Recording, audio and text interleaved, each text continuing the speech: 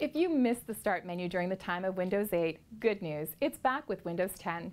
Just look to that bottom left corner to find some neat new features. The new touch design is still here. Let's have a closer look at some of the features and ways to personalize the new Start menu.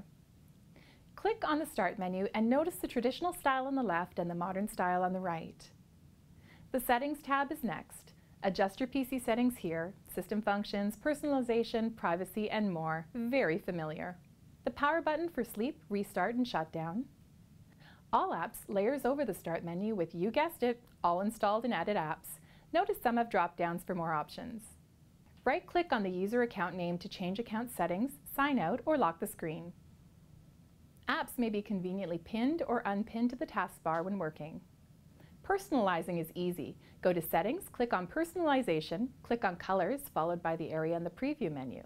With a click, choose your color from the palette. The color will appear in the preview screen. Go to Start menu to see the color has changed. The right of Start menu has two default tile groups, Life at a Glance and Play and Explore. Rename by clicking on the lines to the right. App tiles move easily with a simple click and drag. Innovative and customizable, the new Start menu will be a happy change for many users. Nice going, Microsoft. That's what I call a fresh start. For itbusiness.ca, I'm Jody Blinoff. Look for more Windows 10 videos in the articles below.